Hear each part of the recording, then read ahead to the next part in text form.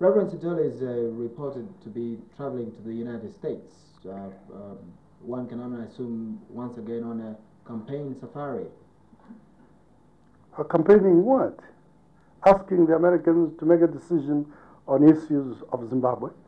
I mean, that's one thing that you should understand. The decisions will be made and are being made by us. The war is raging, and I have said, and I want to repeat, that within 10 months from June last year, Zimbabwe will be free. It will not be freed by referenda. It will not be freed by all-party conference.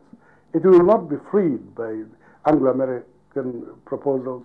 It will be freed by the blood of the sons and daughters of Zimbabwe. That is the position now.